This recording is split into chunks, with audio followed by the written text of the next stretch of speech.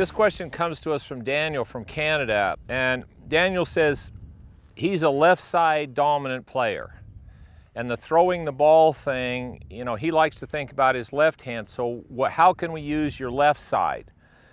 Well, most of my career I was all left-sided because when I started they weakened my grip. They told me I had to hold the angle, rotate, and point my back of my hand at the ground, so it was all left-sided. So I used a lot of my left hand. Now, a couple years ago I had a stroke. In my left side I lost a lot of my coordination and strength for a long period of time.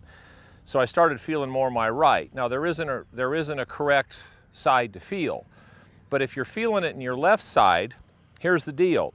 The throwing the ball, so if I'm just going to use my left arm, and we've talked a lot initially about your left arm is a rotator, it is not a puller. So everybody talks about pull with the left arm, pull, pull, pull. Well, no, that's not what's happening. If you pull down with your left arm or pull forward, this is what everybody thinks pull is. They pull this way.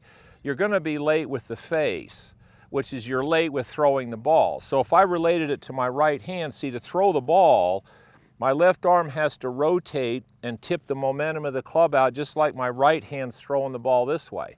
So if I did a slow motion here, I did it with both hands, whether I'm throwing the ball with my right or I'm directing the momentum of the club with my left, you see, it just depends on which side I'm using, but they're both rotating and directing the momentum of the club into the ball. Where people get in trouble is when they start trying to do this and then try to catch the face up, which is where I spent 75–80% of my golf career. It's why I struggled. So left arm is a rotator. So let's review left arm for just a minute here. So I just saw a video by one of the top teachers in America, and he said, when you get to the top of your swing, what you want to do is take your left arm and pull it against your side. So press it against your side. Well, I understand you want pressure. But if you get up here and you pull your left arm in against your side like this, if you pull this way and your body goes that way, the club's just going to get further and further behind you. What causes this pressure? Well, when I get to the top of my swing and I change directions, this arm is elongated. Plus my body starts to move forward. Now, at the same time, my left hand is coming down and it's trying to rotate the club face out. Well, that inward rotation, if you watch what happens here, is my body's going this way. The handle's coming in. That pushes this in against my side. So that's what holds this pressure. Not getting here and pulling my arm across my chest. Because if I get here and I pull my arm across my chest, I'm going to be so late with the club, it's incredible. So I'm up at the top.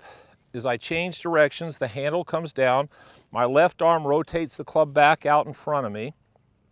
So right from the very top is where that arm is rotating, just like I'm throwing a ball with my right hand. So again, this picture, whether you're thinking about how your left arm tips the club out or you're thinking how your right hand throws the ball, you can go either side. They both work. I've done them both over my career. I started with left, or I started with right, went to left, now I'm back to right again. So they both work.